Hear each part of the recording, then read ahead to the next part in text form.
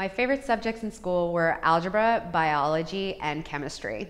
Yeah, that's true.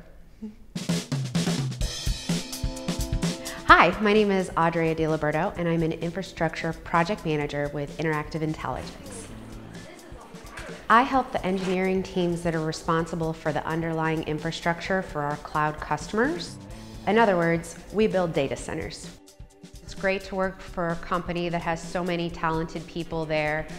We get to do really big things when we help each other all be successful. Second, everybody here is really nice, and we work hard and we play hard. So there's a lot of really great fun things that they have for us to do on a regular basis. And third, we're growing. Our products have been successful, our services have been successful, so it's great to have the kind of security that comes with working in a growing industry in a growing company. My role model growing up was my dad.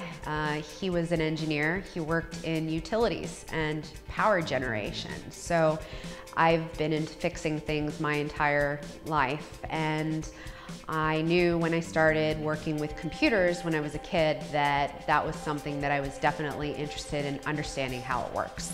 I like women in high tech because I work with people that a lot of days don't seem like they're like me. I work with a lot of men, and on days when I meet with women in high tech, I realize there are a lot of girls like me, girls who liked math and science in school and decided to stick with it.